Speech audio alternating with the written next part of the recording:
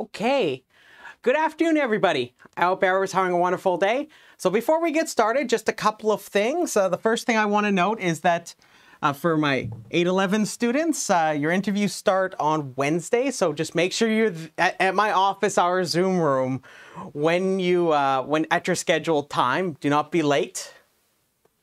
So I'll be there. And just remember, take a look at the instructions that I have on the course website about the interviews. So those will be starting up on Wednesday. So some students are going to be meeting with me on Wednesday, but it'll be generally be until about Wednesday next week, I think. I think I'm meeting with people.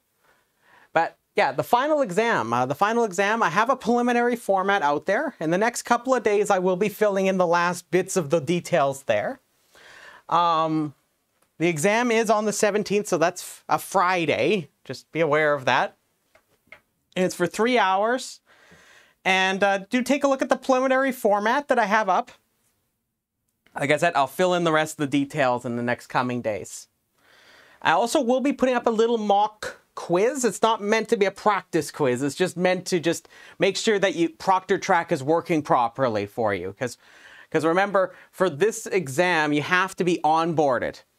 So make sure if you have not done that yet, make sure you do the onboarding quiz on your courses on our course website. You have to do it for each one of your classes. So if you have not done this, do the onboarding quiz. You have to do it at least 8 hours. Well, at least this is what I recommended from somebody, is at least 8 hours it has to be done before you actually do the exam. If you already have done it, you can always check with the Proctor Track program to see if you're onboarded or not. If not, just do it anyways, just to be sure that it's all good to go. But we'll be doing the final exam over Proctor Track, so just remember that is a requirement for completing this exam. And it'll all be done online on that date.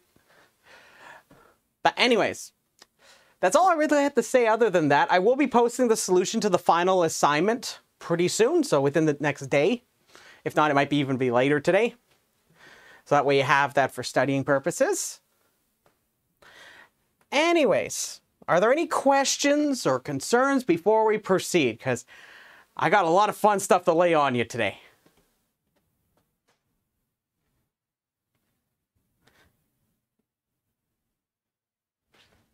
Okay, if we're good to go, I want to pick up from where I was last day. So last day I defined the notion of NP-complete. So remember last day I told you that we call a problem NP-complete or language NP-complete if it's in NP and it's NP-hard. So I also defined NP-hard. That means that if I give you any problem that's in NP, there's a polynomial time reduction that reduces to pi from each one of those. And at first it sounds really interesting in its own right, because it's just like, okay, well, how does that even work? Like, how do you have it where you can cover the entirety of a computational complexity class like that? So I'll be addressing that in a moment. It's because I have to tell you about the existence of NP-complete problems, because I kind of just said that there's these problems that are the hardest of NP, but I didn't really clarify that these things actually exist. So I got to talk a little bit about one of these, and it's going to serve as the backbone to get up to things that may be affecting, say, if you're interested in some problem, whether you want to know if it's NP-complete or NP-hard, for example. So the first one that was ever discovered in the literature, this is from the early 70s, was the so-called satisfiability problem. Some people call this Boolean satisfiability. It's abbreviated by SAT, S-A-T. And what does it involve? It actually involves Boolean expressions or Boolean formulas. So imagine you have it where you have to assign Boolean variables a value of true or false. So true meaning 1, false meaning 0. And imagine I give you a Boolean formula, phi or phi. So this is not empty set, this is phi. And it may consist of Boolean variables, binary operators, so logical ones like and or v, or wedge and v. That's and, that's or unary operators like not. I'm using the sideways L, but you're welcome to use a bar, meaning you write above the symbol. Like for example, if I give you like a variable, like I called it x. If I write a bar above it, this is the same way of me saying not x. Some people use that as a shorthand. Either one's acceptable. There's a lot of different ways to write this, as long as it's very clear. And then lastly, I can group the operators and operands with parentheses. And typically the order of operations when it comes to these logical operators is not, and then or. So I wanted to do an example just to show you what one of these formulas may look like.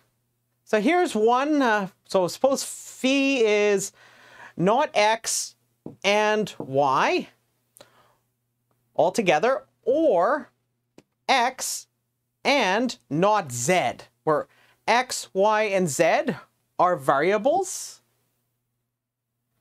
And notice that I have my operators.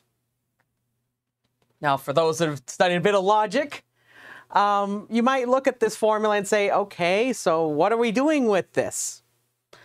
So what I would like to do is figure out how I can assign x, y, and z. Is there a way I can assign x, y, and z so that the entire formula, so when I evaluate those truth assignments when they're placed into this formula, it yields true, meaning its value is 1 when it's done evaluating over this entire formula. So the question that we're going to be interested in is if such an assignment is possible. So can somebody tell me an example of an assignment that would work to evaluate this formula so that it is true? I think there may be multiple ones, but we'll see.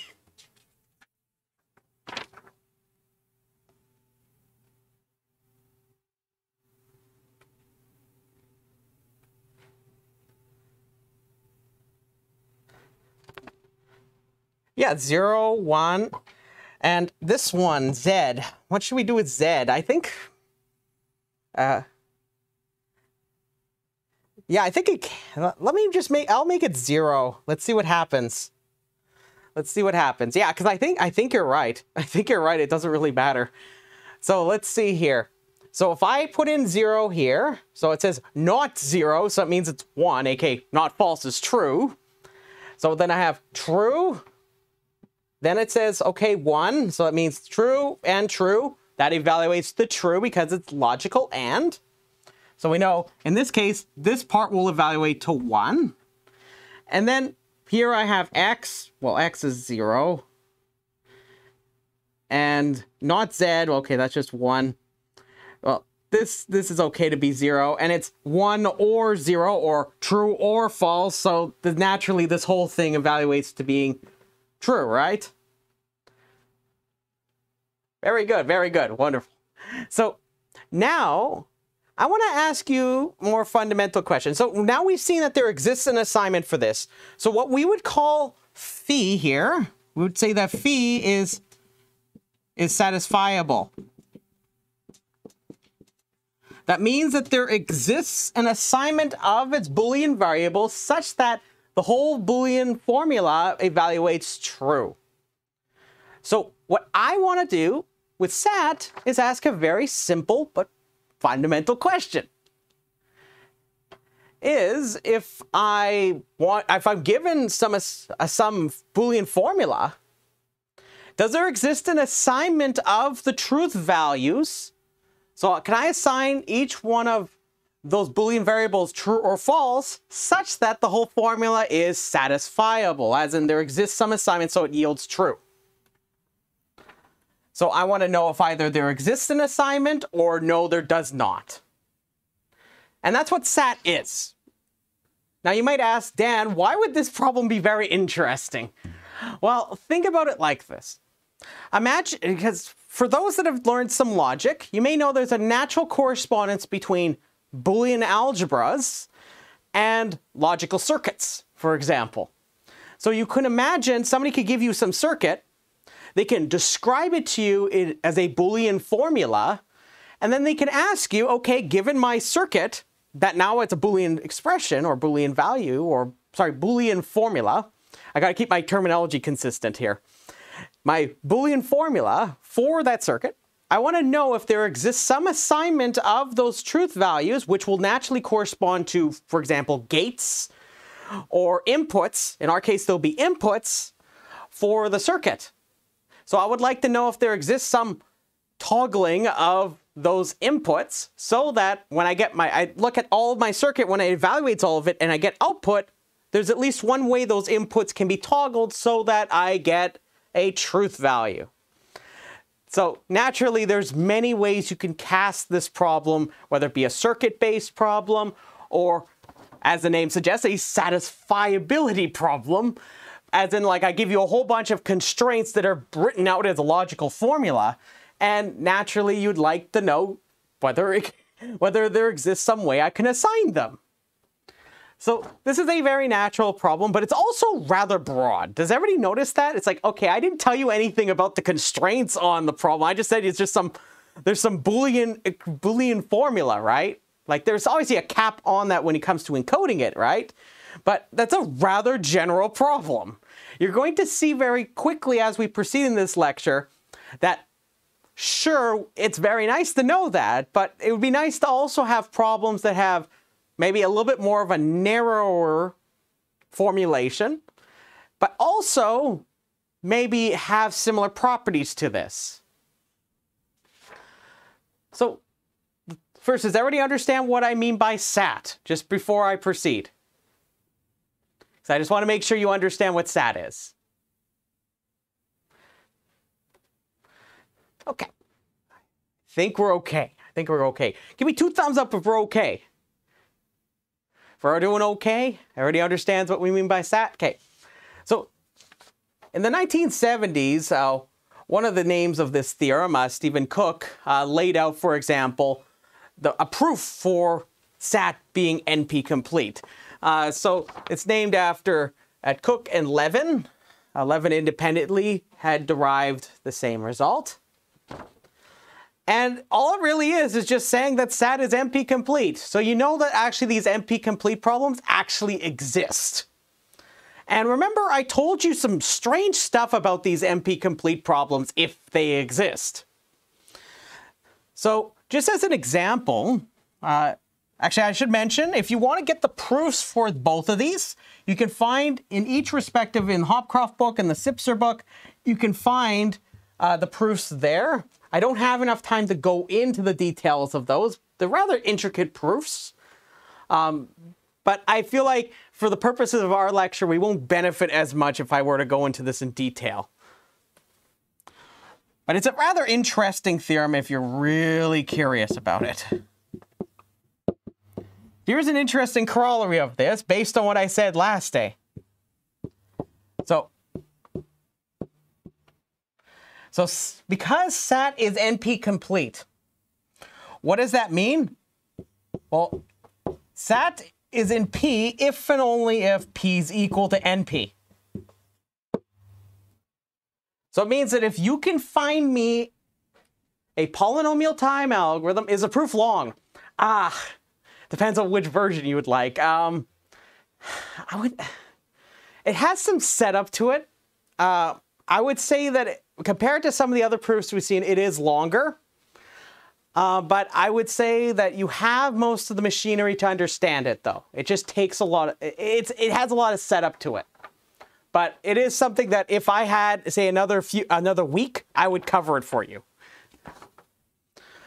But it's one of those things, right? It's just there's a lot of setup. That's a wonderful question, though. If you find yourself curious about it, go check it out. It is really interesting. Because obviously, because of the fact that there's this NP hard part, it has to take any formulation from an NP problem, right? It has to be some way I could take any arbitrary one of those and translate it in polynomial time, right? Because it has to be polynomially reducible to SAT, right? So, that being said, once you know what we said last day about NP-complete problems, if any one of them is in P, then P is equal to NP. But I already told you that one of these actually exists. So this is an immediate corollary if you could establish that SAT's in P. But I must stress, because SAT is NP-complete, you already know SAT is in NP. But we don't know this. So I just want to make sure it's clear, like we don't know this as a matter of fact. So if you want to be a little bit more precise about this, if sat is in P, if and only if, but either way. Anyways, this brings me to really one big point of this lecture, is that problems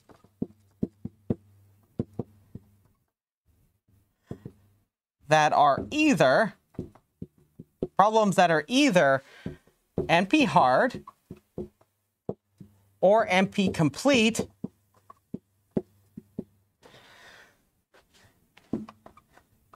seem intractable.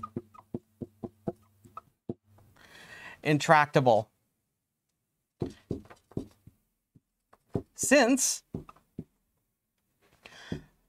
no polynomial time algorithms are known, and I must stress known. It's not that they don't exist, it's just that we don't know if they exist or not. Are known to solve these kind of problems.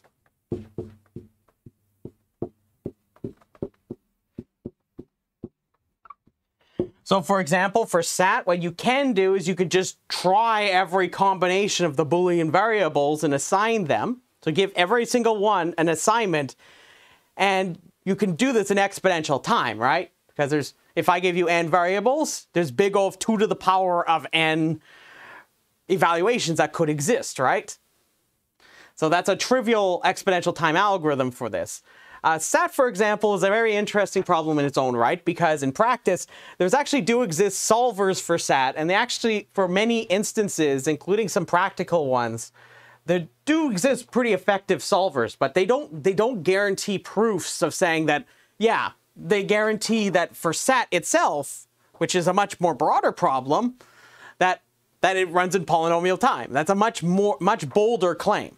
So I already see the difference between the two. This is why, for example, when you see something empirically that works pretty well, that's not a good enough merit of proof to say that, yeah, this is actually going to run in a certain time. That requires a proof. It's a much stronger claim. So when you're working out different rungs of evidence, you have to keep that in mind. It's a very common thing that happens that I just want you to be aware of. So that brings me to talking about that there exists another definition for NP-complete based on what I was suggesting the previous lecture. So here's a second definition. This is the one that most of you will find very useful. So if pi is NP-complete and pi prime is in NP, and there exists a polynomial time reduction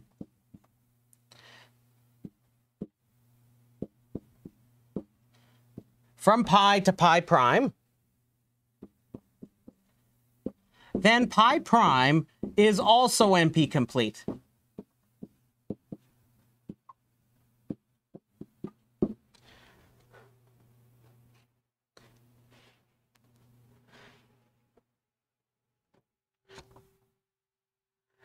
So there's another definition. Let me just reiterate what I've written here. If pi is NP-complete and pi prime is in NP, and there is a polynomial time reduction, pi to pi prime, then pi prime is also NP-complete. Does anybody have any ideas of why this would be true? Any suggestions?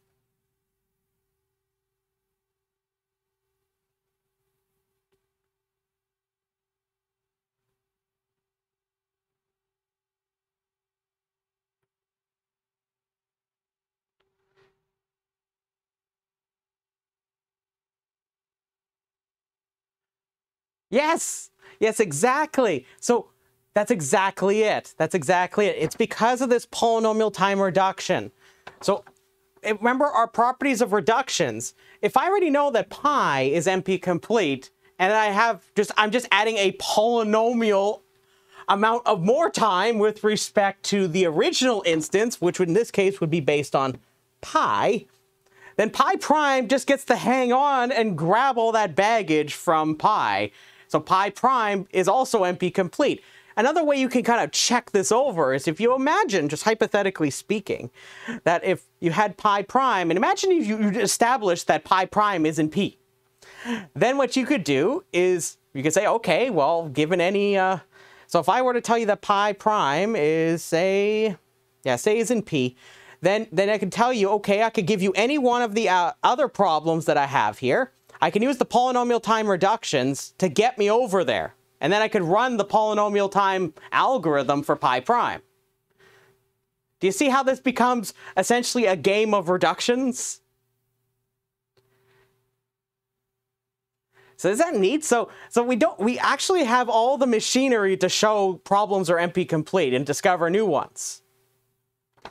So we don't have to do this very sophisticated idea where we have to really just take every problem in NP. We can carry that along. And in fact, that's very often what we do is we start off with something like SAT.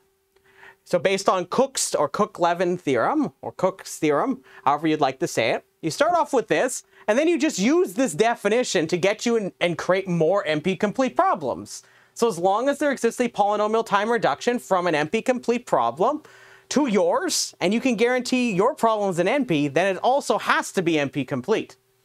I have a question for you. If pi prime in my definition over here, if that isn't in NP, what can you say about pi prime?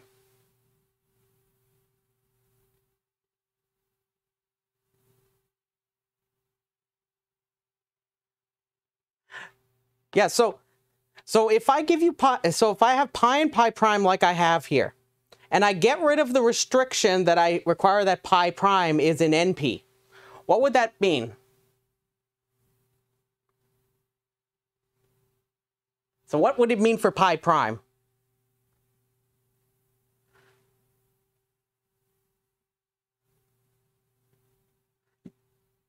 Yes. Yeah, so it's just NP hard. So remember, NP complete means NP hard, and it's also in NP. So if I don't have that NP part, it means it's NP hard. Now, I must stress, based on this definition, you can very naturally prove problems are actually NP hard, and that includes optimization problems. So if you ever wonder when you're reading up a paper, whether you're a grad student or you're just interested in learning about things, and you ask, okay, so somebody tells you like the traveling salesman problem, which is an optimization problem, classically speaking, and they tell you, oh, it's NP hard. You might ask, okay, well, we've been talking about decision problems all this time, and I briefly touched upon this when I talked about the connection between optimization problems and decision problems. But oftentimes people say, okay, this problem's NP hard, so how do I do that? How do I establish that? All you do is you just use this definition I have right here, just drop the part where I require that pi prime is an NP. And that's actually how you can prove a problem's NP hard. Does everybody see that? And that's very often how people prove problems are NP hard, usually. So if you find yourself reading a paper and they say, oh, we're going to prove it's NP hard, usually this is how it's done. They show you a polynomial time reduction from an NP complete problem. Yes?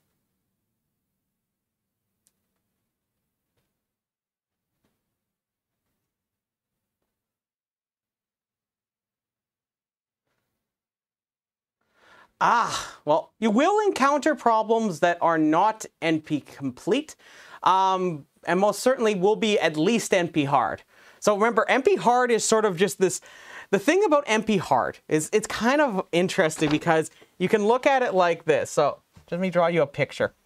So if you assume that P is not equal to NP, then it will be like this. So you have P, NP like this, and along here, like if you were to measure this based on difficulty, the NP-complete ones, hypothetically speaking, I'm just trying to visualize them being like right here, right on the rim of this. Although technically, if you, like I said, by Cook's theorem and all these reductions, you really just are interested in these if you really care about the class NP. So there's these other problems that are out here too. So like I mentioned the other day, there's also X.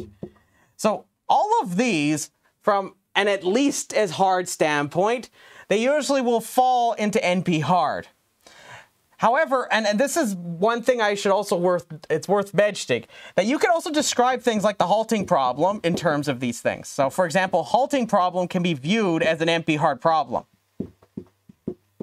which is very, very strange to think about. But it's only because NP hard just simply means, okay, it's at least as hard as every problem in NP, right? So all I have to do is just give you some reduction to some problem, and then I could show you how you would solve it in polynomial. Sorry, I don't even need to do that. I just need the polynomial time reduction, right?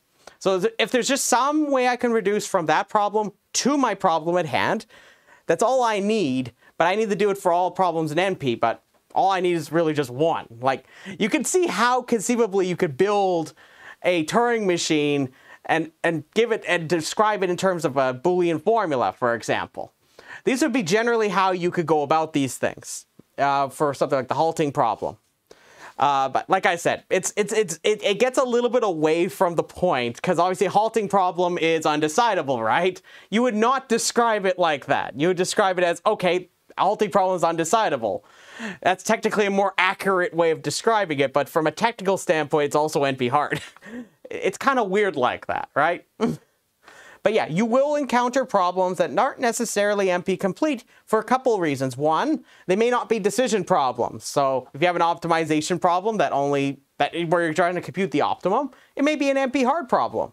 But it most certainly, you try to find the most accurate bucket to throw it in. So if it's a problem that involves this exponential surge over several things and its output is not polynomial in its size, you're most likely going to be looking at something like exp.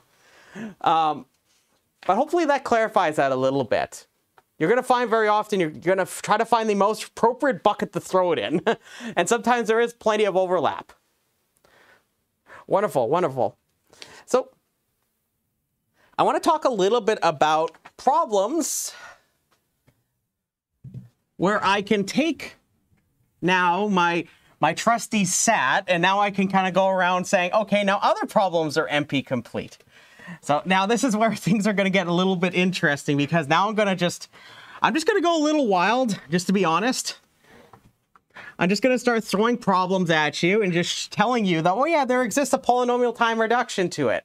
I'm just trying to encourage and motivate you that you're going to probably run into problems like these. But you have to be very careful, because it's always about the problem formulation. So for example, if you're looking at an industrial problem, it may fit the mold of one of these kind of problems, but it may actually be a very restricted case of it, meaning that it may not necessarily be truly NP hard or NP complete. So just always be careful of that in practice. That's why there's other kinds of algorithmic theories that usually try to address these kind of things. We haven't really had a chance to talk about those kind of things in this course, but if you find yourself curious about this kind of stuff, just let me know and I'm happy to give you some references. But I want to talk a little bit about this. So I must stress that there's at least hundreds upon hundreds of NP complete problems. And I must stress also that I'm pretty confident that there are like infinitely many of these, because every single one I could just take a small wrinkle and just tweak it ever so slightly. But when I say this, what I'm trying to tell you is that if you were to go into the research literature and you go digging around and saying, okay, I'm going to go find me some NP complete problems, at almost every algorithms conference, you're probably going to find somebody trying to prove another problem's NP complete. And if you want to just a simple, I won't use the word heuristic, but it's most certainly a simple way of measuring this, is if you have a conference and each paper generally tries to establish the NP completeness or NP hardness of a given problem, maybe every other one. And say there's like 30 papers there. There's 15 there. Then if there's, say, at least 40 different conferences that happen in a year, then multiply it by that number. And then multiply this by since at least the mid-70s or early 80s. You get my idea. There's a lot of these kind of hundreds upon hundreds of NP complete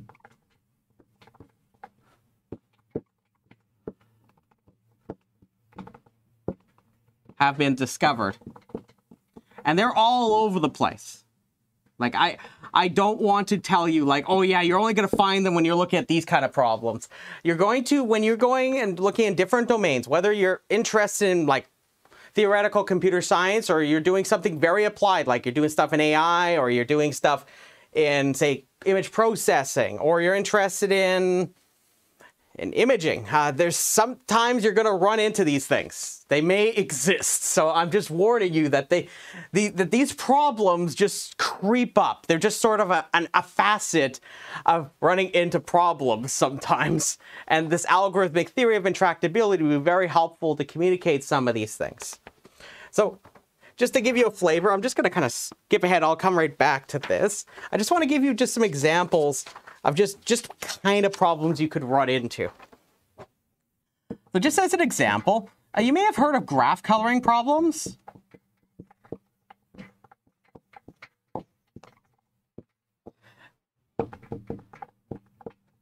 So you may know of graph coloring, or 3 coloring, or 4 coloring. There's a lot of these kind of problems that exist. They often have applications in conflict resolution. So for example, if you're interested in having systems where there's no conflicts among agents within that system, very often coloring problems tend to creep up. Also, naturally, a lot of scheduling problems also fall into this camp. Covering problems, we're going to talk about one of those in a little bit. Covering problems, I'm going to talk about later on about vertex cover. So I'll define what vertex cover is in a moment. And there's also another one called set cover. Very often, these types of problems will have it where you have some set of objects, and you have to pick from some set of members of those objects so that you try to attempt to cover over the entirety of the collection. So in this case, if you give you a graph, your job is maybe to pick a subset of the vertices such that every one of the edges that is incident on that vertex is covered. Here's another example. Packing problem. So now I'm not saying that every covering problem you're going to run into, or every coloring problem you're going to run into, is NP-complete. That is not what I'm saying. I'm saying that there's lots of different domains you're going to run into these things, these NP-complete problems. For example, you may have heard of 0 knapsack. This is where I give you a collection of items, each with a weight and a profit. You can imagine me kind of sneaking in like a burglar, trying with my knapsack, coming to go look for items to put into my knapsack. And the goal is to maximize the profit in my knapsack such that I don't overfill it. So a lot of these types of packing problems, another one, I didn't put it in my list here, but another one is, for example, bin packing. This is where you have a bunch of items that you need to place into bins, and your goal is to minimize the number of bins you use to fit them in. You can think of this like moving. If you have a moving truck and you have a bunch of items that you need to fit into the truck. So just as an example, like say if you run out of space in one truck, you would like to pack it so it's optimally packed so you don't need to make as many trips with your moving vehicle as possible. You can see how many of these types of problems have a lot of applications in industry. The kind of problems that I tend to be very fascinated by are usually graph theoretic versions of these. Scheduling problems. A classic one is the multiprocessor scheduling problem.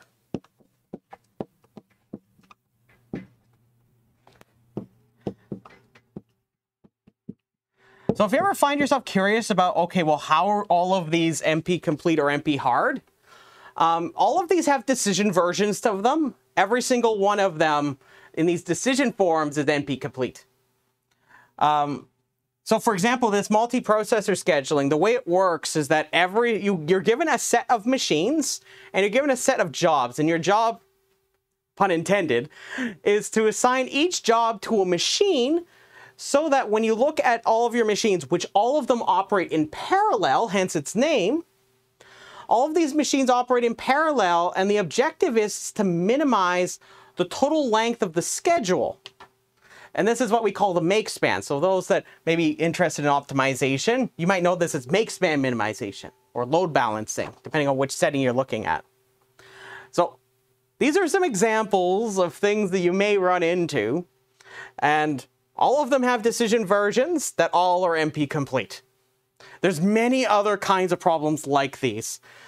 This is just a very small, short list of them.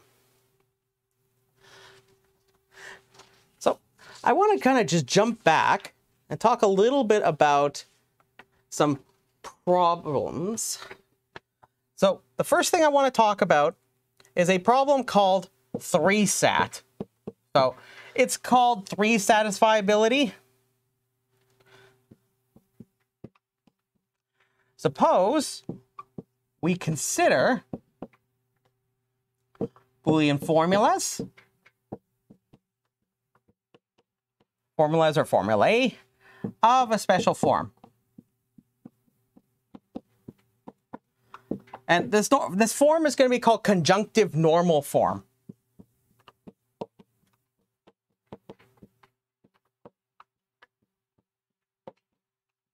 Which usually is abbreviated as CNF. The one thing I will warn you about is do not conflate this with Chomsky normal form. It has the same acronym, but it's not the same thing. So just always be careful when you're reading some arbitrary paper and they're talking about Chomsky, for example. They're probably not talking about this, unless they're very clear. Okay, I'm just going to define some terms here. A literal is a Boolean variable.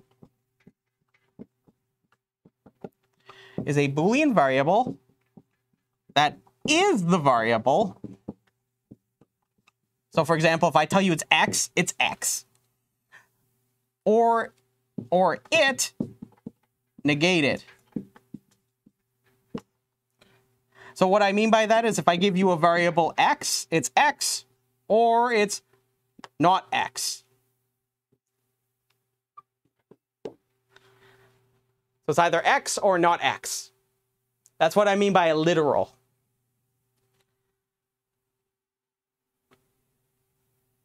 So a clause consists of literals connected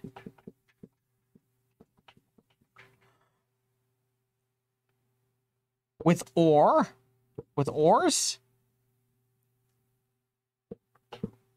where clauses are connected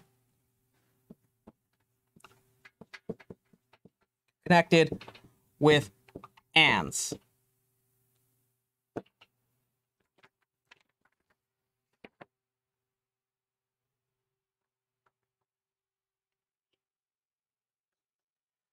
So when you have these look a lot more specific, right? They're not just simply just like any old Boolean formula. They have a very specific form to them. So when we talk about 3-sat, we're going to be talking about something a little bit more specific. And that's a good thing, believe it or not. Sorry, I'm just collecting my thoughts here.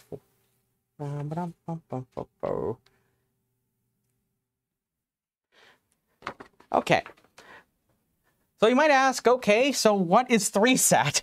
So here's what 3-sat is.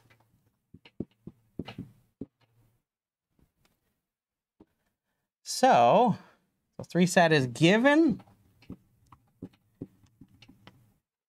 any conjunctive normal form formula, a phi where every clause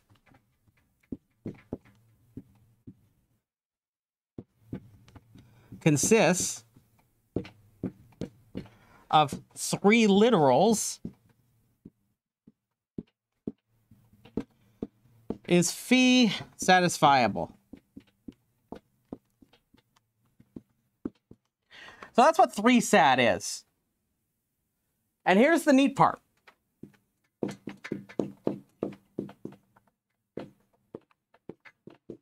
there's a polynomial time reduction from sat to 3-sat.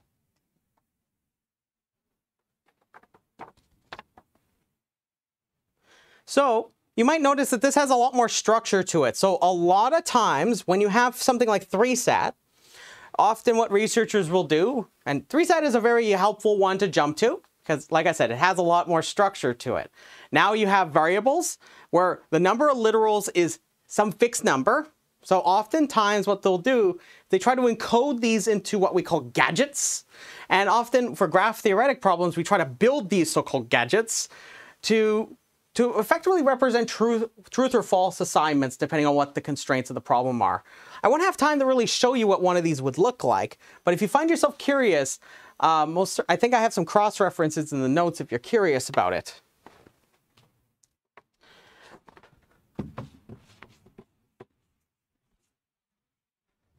So I want to elaborate on a couple of things.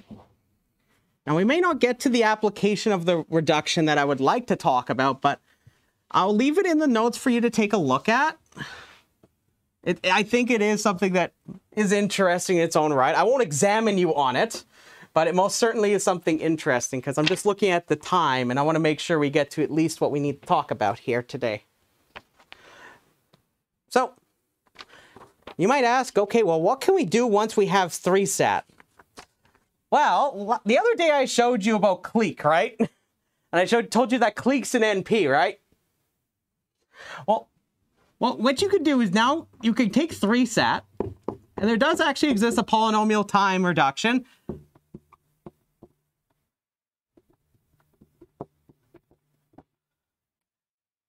So that 3-sat polynomially reduces to clique.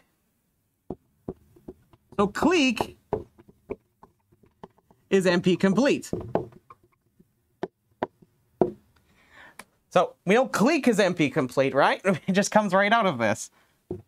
It also can be shown that 3-sat polynomially reduces to what I'm going to abbreviate as DHC, which is I'm going to refer to as is Hamiltonian cycle with a directed graph. So this is just simply where I have edges where they have directed edges. So you could actually perform a polynomial time reduction to this, implying that DHC is NP-complete. Then what you could do is you could also produce a polynomial time reduction to Hamiltonian cycle, which it would of course imply that Hamiltonian cycle, this is NP-complete, right? That's the consequence of all of this. However, do you remember what I did the other day? What was the problem I used for my reduction? Where I used it from Hamiltonian cycle. And I showed you also that it was an NP. Which one was it?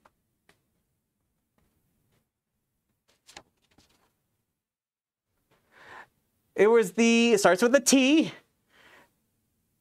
Think of me walking around a graph.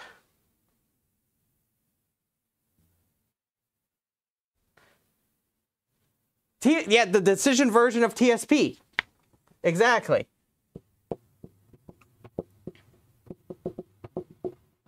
I think I have this on all caps in my notes. So from that, you could just get right away that. So this is the power of those polynomial time reductions, is that all you have to establish is that your problem is an NP and there exists a polynomial time reduction like this. That's all you have to do. That's a really powerful mathematical mechanism if you think about it. As a technical note, based on what I said previously, we could say that with TSP, if I'm talking about the optimization problem, we would say that the problem is NP hard, just to be clear. So don't be coming out of my class after and be like, Dan told us that TSP is NP complete. No, say it's NP hard. Remember, TSP is an optimization problem. It's not a decision problem, but its decision counterpart is NP complete. In fact, a lot of people, when they tell you what an optimization problem is NP hard, a very simple way of proving it is just consider its decision version and ask if that's NP-complete. Then there's a trivial reduction from your TSP decision to the one for the optimization version based on what I described that other lecture ago where I showed you how you can compute the optimal answer, right? It's so obvious to some people that that's literally, you just say it as a theorem and that's it. So just to be clear, there's many of these kind of reductions, and in fact, there's other combinations of these reductions. So can you see it very much like I've just given you this ability now to talk about one problem in terms of another problem, but also I've inherited the intractable properties of something like SAT for other problems. And by doing this every single time, I carry around this polynomial time baggage that translates that problem to the other problem. So I'm not saying that every single one of them is the exact same. I'm saying that there's actually a polynomial time reduction that gets me over there. So the whole game in town now is that I can translate one problem to another problem using some polynomial time. And if I have a whole chain of these, you can see how we can use the properties of reductions to tell us things about their NP-completeness. Does everybody get the general idea of why we use polynomial time reductions now? So like this is like the big mechanism, and there's many different reductions that exist between different problems. You could, like I said, you can think of it like a zoologist going around categorizing problems based on their difficulty. Or if you want my more fun way of describing it, it's like being a Pokemon master, you see. You gotta catch them all. And the thing is, we never really run out of them. That seems to be the case because we always create more problems. It's like every generation of a Pokemon game. It just doesn't end. So I want to talk about another problem. This is what I'm going to finish up things on just because of time, but I'm going to encourage you to take a look at what I have in the notes. If you want to stick around after, I can always give you the idea after I finish up the lecture here, if you're curious about it. So I'm going to prove something. I'm going to prove Vertex cover is NP-complete. I'm going to abbreviate Vertex cover as VC. And I got to define what VC is for you. So given an undirected graph, G is equal to VE, where V are the vertices, and E are its edges, and an integer. I'm going to make this integer be some value between the number of vertices and 0. A lot of these problems you can get away with doing this. Does G have a subset C of vertices where every edge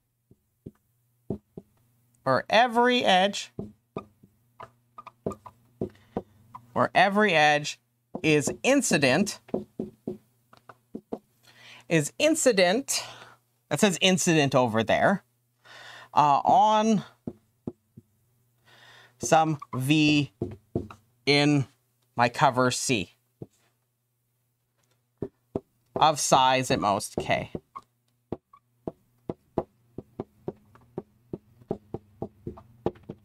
So we call this C, by the way. C is called a vertex cover. So I'm going to do an example. I'm going to give you a construction from Clique, and then I'm going to give you the connection between the two, and I'll invite you to read its proof. So notice I haven't talked about really this problem up to this point other than that brief remark over there. So you're just going to be given a graph. You're going to give it some integer. You're going to try to see if there's this vertex cover that exists. So let me do an example. It'll help really clarify what this means for anybody that's not as cozy with the graph terminology.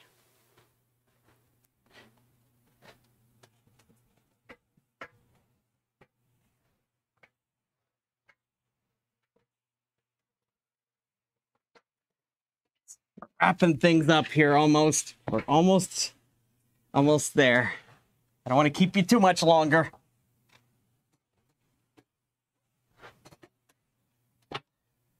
Okay. So here's an example.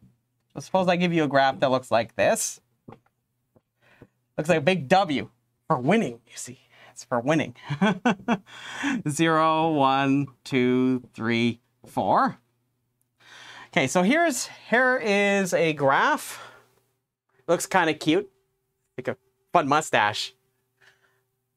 So you might ask, okay, so what is a vertex cover? Now suppose, so remember it's a subset of the vertices. So suppose I picked, for example, just for our sake, this, I'm gonna first present something to you. So for example, if I pick 2 and 4, what this will do is it will cover, so if I pick these ones, I look at the edges for which they are incident on these. So for example, this edge is covered, this edge is covered, this edge is covered. Did I miss any edges? Yeah, I missed this one. So you'd say that this is what, you would say that 2, 4, the set 2, 4, 2, 4 is not a vertex cover. Can somebody tell me what a vertex cover would be here?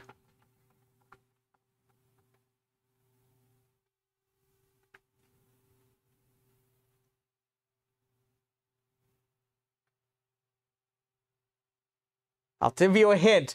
We're going to need this one to get that one. Yeah, 1 and 3, perfect, perfect. So you could say that if you include 1 and 3, notice that this edge is incident on this vertex, this edge is incident on that vertex, this edge is incident on this vertex, and that final edge is incident on 3.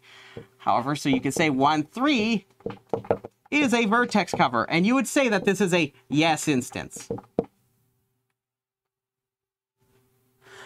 So let's walk through, remember what we have to do to establish that it's NP-complete. So since we've done this at least a few times, so the first part, well, we haven't done the whole part here, but let's walk through this quickly. So first we have to establish that vertex cover is an NP. Can somebody tell me a good certificate for me to use?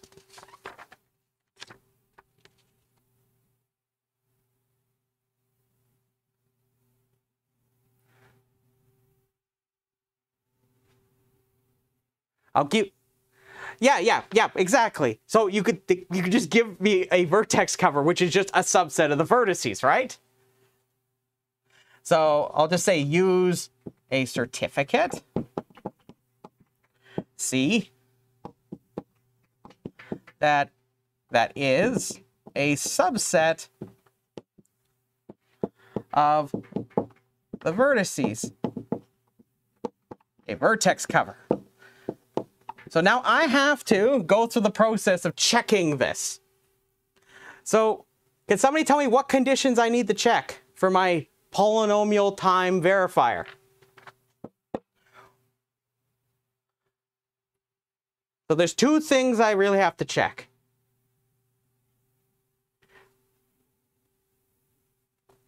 So remember there's that K that we have to take into account, right? So what do we test first? Well, what can we test first?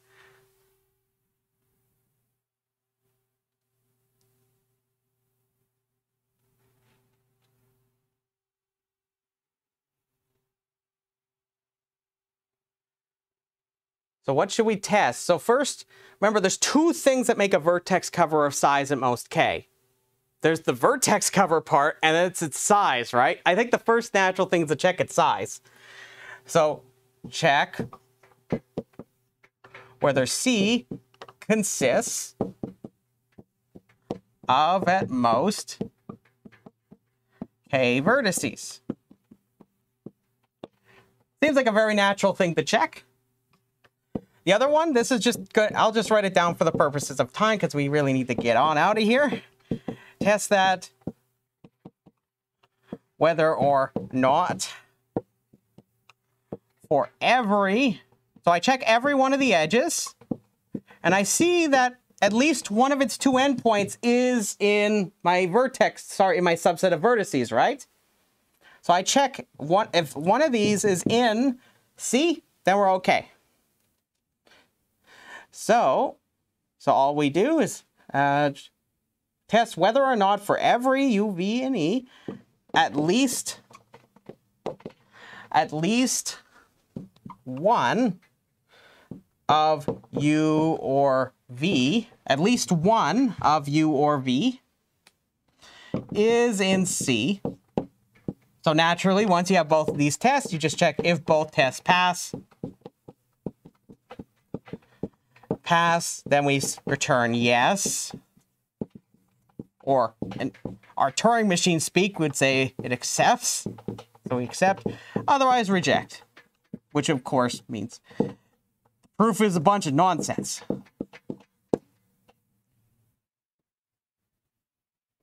So using this, so I'm pretty sure you can convince yourself that this runs in polynomial time, right? I just have to check it against the graph. So notice that's a very important part of this.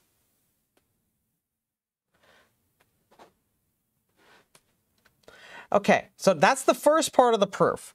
There's the second part of the proof is exactly the polynomial time reduction in play. There's several different reductions that exist to show that vertex cover is NP-complete. One standard one is this one, where you establish that there's a polynomial time reduction from clique.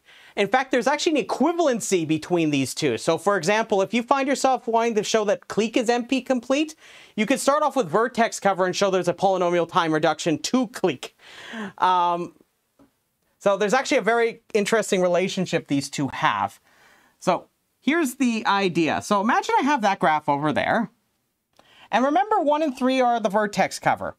Here's an idea. So I'm going to get all the details in my notes here. I'll recommend you take a peek at it. But here's the idea.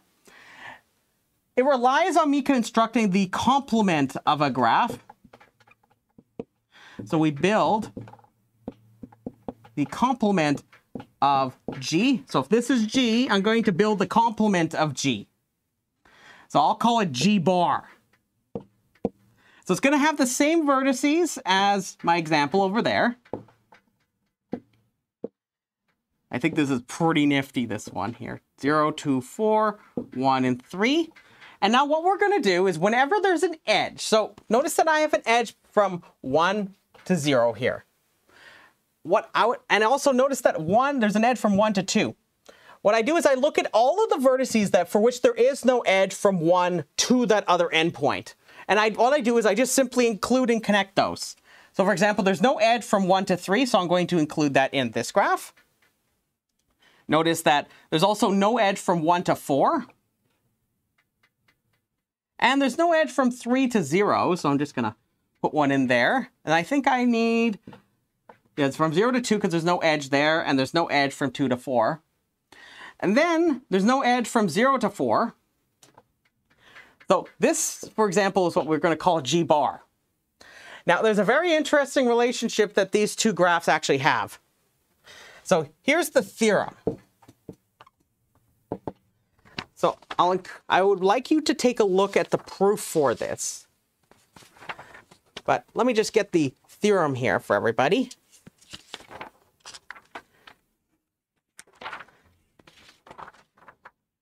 So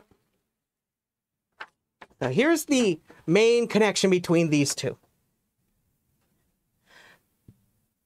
There is a k-clique. There's a k-clique in G. Sorry, in G. Yeah, in G. If and only if there is a vertex cover C of size K prime. Now I'm going to tell you what K prime is. So K prime is going to be equal to the set of vertices in that graph minus the Ki I assign over here.